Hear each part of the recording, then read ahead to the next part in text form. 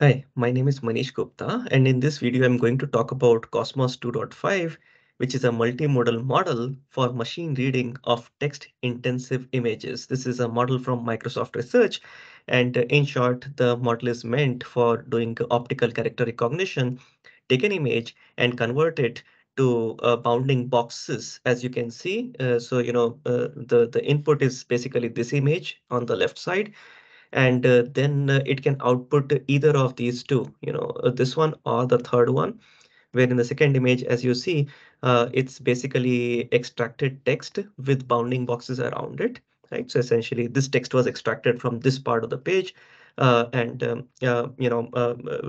appropriate rectangle, or it can actually also generate this markdown formatted document. So this is, of course, machine readable markdown formatted document. Here are more examples. So you could take this one as input, and this is the output, where the output here is in terms of text extracted with bounding boxes. Here are more examples. So you could basically take this particular document and get these bounding boxes extracted along with the text around them. So that's that. Or you could also apply it on PowerPoint slides and you know extract out the text associated from these scans. So how is Cosmos 2.5 pre-trained? Well, as you see, Cosmos 2.5 is a very simple model. It actually contains a vision encoder followed by a Perceiver Resampler model. It takes these as, of course, it can take any documents as input. So the encoder part is a vision encoder and a resampler, and the decoder part is essentially a shared decoder only transformer. So that's basically, so the decoder is essentially a transformer and shared. So what does shared mean? It basically is shared across two different kinds of tasks. So one of the tasks, these two different transcription tasks. So one of the tasks is to generate this kind of output, which is spatially aware text blocks, where each block of text is assigned its spatial coordinates or the rectangle within the image. Um, on the other hand, it can also, the same shared decoder only transformer can also generate this kind of output, which is basically structured text output that captures styles and structures, in the markdown format. So that's that. Now, here when you're inputting when you're providing the document as input, there are image representations that are required. So this basically uses a vision encoder, which is essentially a VIT model. Um, and the particular architecture that it follows for input encoding is a variable resolution input strategy, just like pix to struct. So if you look at the pix to struct paper, just the same kind of way it divides the document into different grids and then passes them one by one as input to the vision encoder model. Uh, there is a resampler module right after the vision encoder. That's a Perceiver Resampler module with an attentive pooling mechanism inside it to reduce the size of the overall image embeddings. Now, when you're generating the text, that's great, but when you're training it, of course, you want to encode the text as well. Now, the text lines that are there in the output that are expected to be in the output, let's consider the document, let's call the document as T, and it has n different text lines. So each text line has to be encoded separately. Um, so bounding box for so it's in the bounded box kind of format. So then the bounding box for a particular text line Tn can be written like that. So it starts with a b box special token, ends with a b box special token, and then there is this bounding box coordinates. So x, y for top left and bottom right, top left and bottom right. Okay, so no, but this is just the bounding box coordinates. Of course, the text also has to be encoded. So the overall encoding looks like this. So the overall encoding is S for start token and S for end of start in that or end of sequence, right? And then you have image part going in. So image embedding, and this is the image close tag.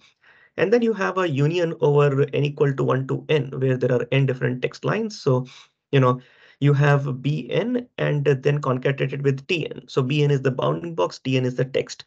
So essentially, you first encode the image and then you also encode the bounding box along with the text associated. Okay.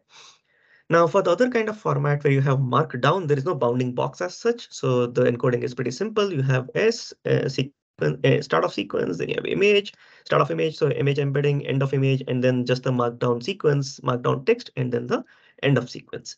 So that's how Cosmos 2.5 is pre-trained. Of course, for pre-training you need lots of data. So the data that they obtain is of two different kinds. One is for layout-based task, the other is for markup-based task. Layout-based meaning text plus bounding boxes, and markup-based basically means text plus the markdown formatted text, right?